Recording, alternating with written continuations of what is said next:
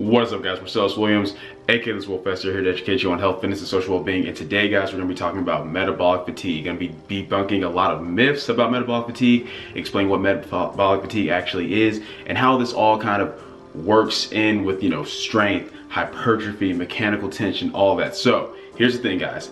After you've watched this video, if you have certain questions, before you ask those questions, please, I'm begging you, please, in the description down below, watch my videos. If you have not, make sure you watch my videos over the connection between strength and hypertrophy, my video over how you cannot completely disconnect myofibular and sarcoplasmic hypertrophy, my video over concentric and eccentric reps, and my more recent video that I did over talking, full range of motion, mechanical tension, and constant tension. Please check those out because all of this connects. It all goes hand in hand, and hopefully by the end of this video, you guys have a much better understanding of how this all works in terms of muscle growth, why a lot of these bro science techniques like constant tension and slowing your reps down, just exaggeratingly slowing your eccentrics and even slowing your concentric reps, why all of that doesn't work well for naturals, why it's not effective, and how all of this just pretty much goes hand in hand. So let's get right into it. So the first thing you guys have to understand is that the two main ways, the really primary, the only two ways that we really know how to build muscle as of right now is mechanical tension and metabolic fatigue. A lot of people like to throw in muscle damage as the third one, but that's stupid because muscle damage and metabolic fatigue are literally the same thing. There is no separation. The only people that teach muscle damage as the third one are people who don't really understand the science behind it, or they've just heard a bunch of bros be like, yeah, we tear our muscle fibers down a lot and they build back up stronger, things like that, right? So here's the thing.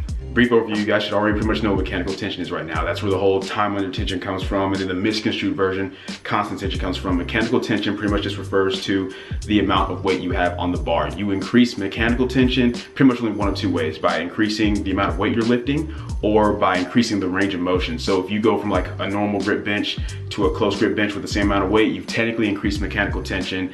And if you just add weight to the bar, you've increased mechanical tension. Why? Because all mechanical tension is the amount of tension placed on our muscles in a given range of motion. So, for example, if you bench press, right, and you come all the way down to your chest and all the way up, then that is mechanical tension. You've done everything you can with mechanical tension with that given weight for however many sets and rests, because you come all the way down, all the way up, you put your muscles through the full range of motion with that given tension. Whereas if you only come halfway down and you don't touch your chest, you haven't done as much mechanical tension as possible. Why? Well, because you didn't do as much workload. You only went halfway down, so there wasn't as much tension on the muscle throughout the entire thing. Now that's where the whole, oh well, no, I didn't touch my chest, or for constant tension, like I said, you guys, if you watch that video, you understand what's wrong with that thinking, but we're gonna get into that. So that's pretty much how mechanical tension works, right? Yes, you add weight to the bar, it's more mechanical tension. 2 sets of 10 with 225 pounds is more mechanical tension than sets of 10 with 200 pounds, right? Okay.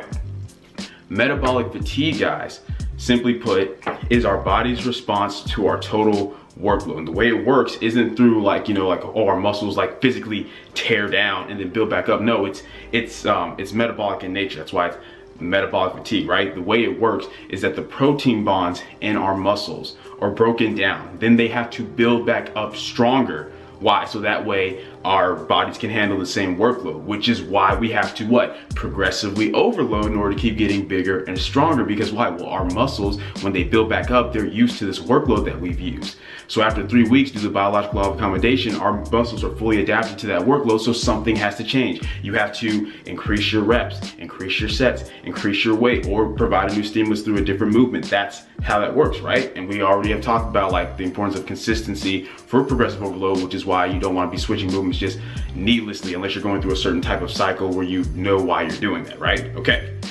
So since we understand, so here's the main thing, metabolic fatigue, since we understand that is caused from total workload, that's the most important fact of this video. Metabolic fatigue comes from total workload, our total volume. Volume being what, guys? We've gone over this so many times. Sets times your reps times your weight. That is the total volume. And how do we grow? By gradually over time increasing that weekly volume. We're getting stronger. We're either adding weight or sets or reps, right? We understand all that. Okay. So here's where a lot of these myths kind of don't make sense. So one thing you'll hear when people talk about metabolic fatigue is oh, it's all about just getting a really good pump. Well, first of all, there is literally been no scientific evidence to show that better pumps lead to more muscle growth. Yes, better pumps make us feel good. We look jacked because we're getting a lot of blood flow, but there's no research or evidence to show that a pump is even like necessary or required for more muscle growth. Now, it's not to say that like, you know, if you're not getting any type of pump, then, you know, there might be something off with your blood work. But the point is, I can do lots of things that will give me like a really crazy pump, but it doesn't necessarily mean that I'm doing enough workload to stimulate muscle growth, right? Like if I do 100 push-ups right now, I'm gonna get a sick pump from that, right? But that's not as much total workload as if I do like, you know, 5 sets of 10 with 225 pounds. So we have to think about that, right? We have to think about that in terms of like, you know, and of course it depends on what you weigh, but the point is, a pump doesn't necessarily mean that you've done enough workload to cause sufficient metabolic fatigue to cause growth. So people say like, oh, it's all about the pump. People say things like, oh, if you want to induce metabolic fatigue, you gotta have a short rest time. People say, hey, if you're trying to induce metabolic fatigue, you gotta do really slow reps, slow eccentric, slow concentric, right? Okay. Let's address all these points, and hopefully you guys will understand why that's stupid, why that's counterproductive. Keeping in mind, metabolic fatigue, total workload, they go hand in hand. If you increase your total workload, more volume, more sets times reps times weight through proper range of motion equals more metabolic fatigue, right? All right, well, let's look at this. If my goal is, hey, I'm trying to get a better pump, so I'm going to decrease my rest time so that I keep my pump, so I keep tension on the muscles, that's counterproductive to metabolic fatigue. Why? Okay, if metabolic fatigue comes from workload, which is sets times reps times weight, but I'm only resting 30 seconds, a minute and a half between sets, and as the weight gets heavy, it gets to the point where I'm like, because I'm resting such little time, I either have to decrease the weight on my, you know, all my sets after my first. Why? Because I'm not able to get, let's say I'm trying to do 3 sets of 8. I can't do 3 sets of 8 if I'm only resting, you know, 30 seconds, minute and a half, because the weight's now so heavy to where I can't get sets of 8 with that if I'm only resting a minute and a half. So what do? I drop the weight. Or I simply keep the same weight, but I get less reps. Well, what's the problem with that, guys? Well, if we drop the weight, we're are reducing mechanical tension, which is one of the big factors for muscle growth, right? But we're also reducing our total workload. Why? Because 3 sets of 8 with 200 pounds is less workload than 3 sets of 8 with 225 pounds. Therefore, I've reduced the total workload, I've reduced the total metabolic fatigue that I'm actually creating. Will I maybe have a better pump because I've, you know, kept going with short rest times? Am I keeping quote unquote constant tension on the muscles? Yes, but once again, no sufficient evidence or research to show that this constant tension is going to add additional muscle growth or even cause muscle growth. There's no evidence on that. Total workload causes muscle growth. Metabolic fatigue causes muscle growth. Mechanical tension causes muscle growth. But resting such a short time where I have to either decrease the reps or the weight goes against all of that. And it's so funny because people are so quick whenever I talk about this stuff, and I've mentioned this in videos before kind of briefly, they're so quick to be like, no, constant tension does help with muscle growth. Like, and the only argument they have other than so-and-so says this is that, well, Dr. Brad Schoenfeld talks about metabolic fatigue, and you know, constant tension has to do with metabolic fatigue. No, it doesn't. Show me where he said that constant tension has to do with metabolic fatigue. And it's so funny because Dr. Brad Schoenfeld is the one who's coming out with the research showing that longer rest time leads to more hypertrophy. Why? Because if you're resting for longer, you're gonna be able to get all your prescribed sets and reps with the same weight. You're not gonna have to decrease reps, you're not gonna have to decrease weight, which means you have done more total workload.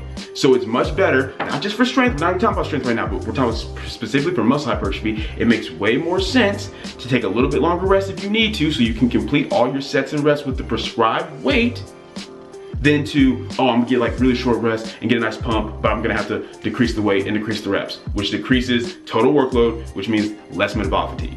You may feel like you're doing more because you're tiring yourself out more, but you're not actually making your muscles do more work. Your muscles have done less total work. They just did that less work in a shorter time frame. Where is the benefit? Where does the metabolic fatigue come in? All right, next point. Let's talk about the whole concentric and eccentric. Like, oh, if you're trying to induce metabolic fatigue, you want like really, really slow eccentrics and slow concentric and concentric reps as well. You want like just really slow reps all the way throughout because you're making your muscles do more total work. No, that's not how that works. Why? Okay, if you guys checked out my video over concentric and eccentric reps, what's 2 things we talked about? 1, there is 0 benefit to doing concentric reps slowly.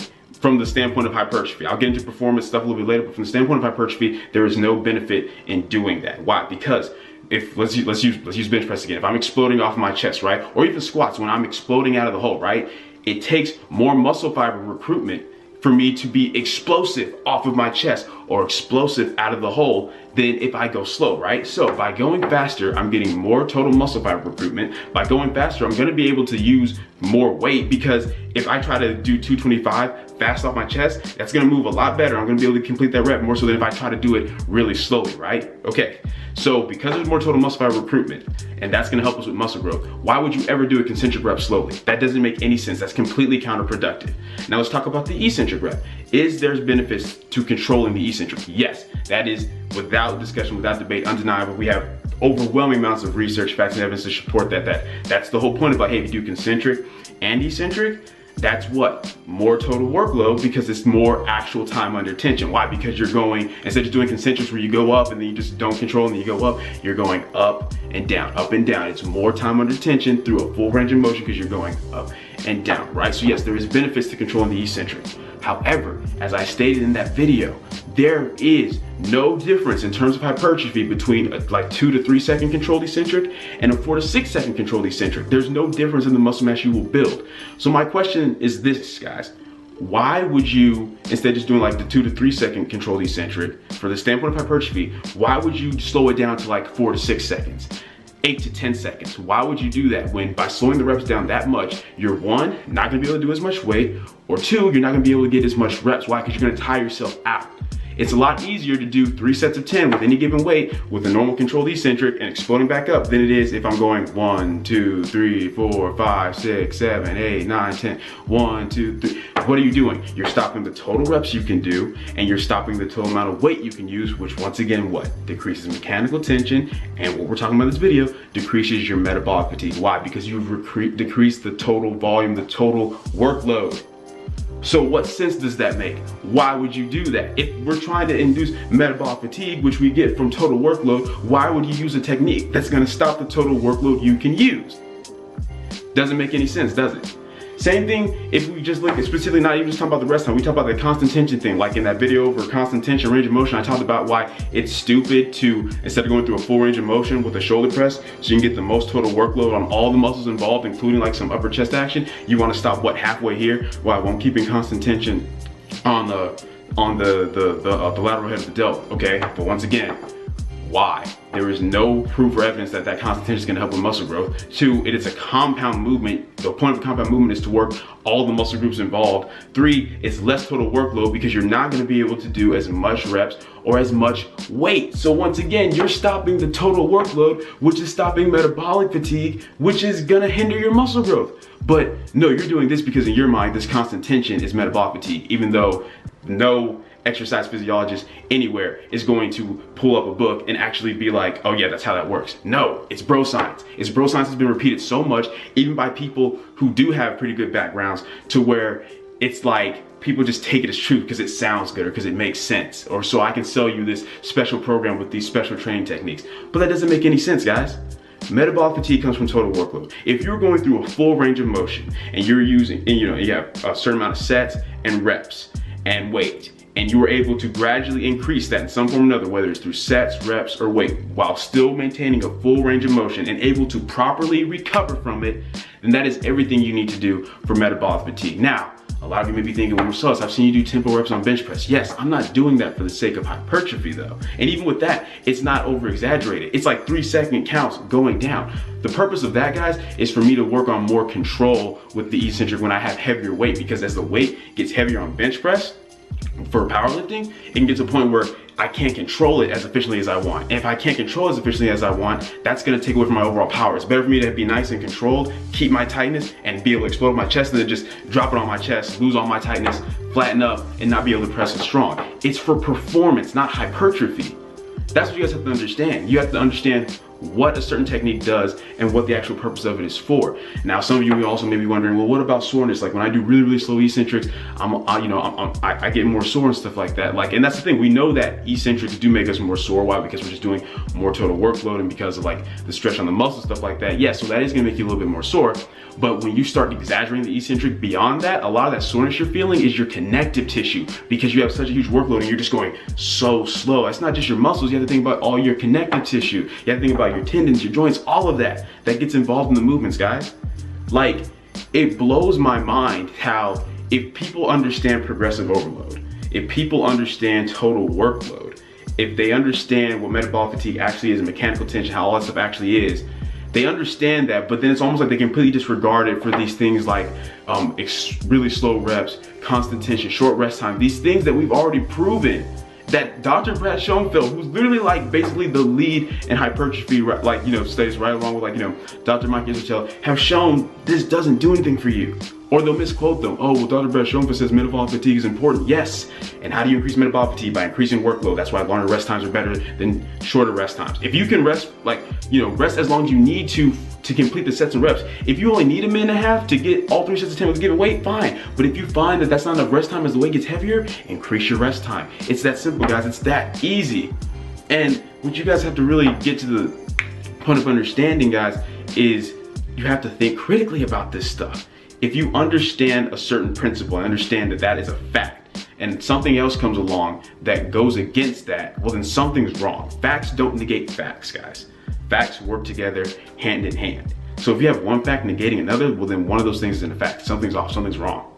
So you guys have to just keep that in mind whenever you're talking about metabolic fatigue, when you're talking about anything related to health and fitness, guys. That's the thing you have to understand. So I hope I made all that clear. I'm pretty sure I addressed everything. If you guys have any questions, please watch all of those videos first.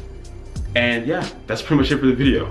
I hope you guys enjoyed it. If you did, go ahead and leave a comment down below, let me know what you did. If you're not, leave a comment down below, let me know what I can do to get better. Like the video, share, subscribe, keep it simple, specific, scientific. I'll catch y'all later.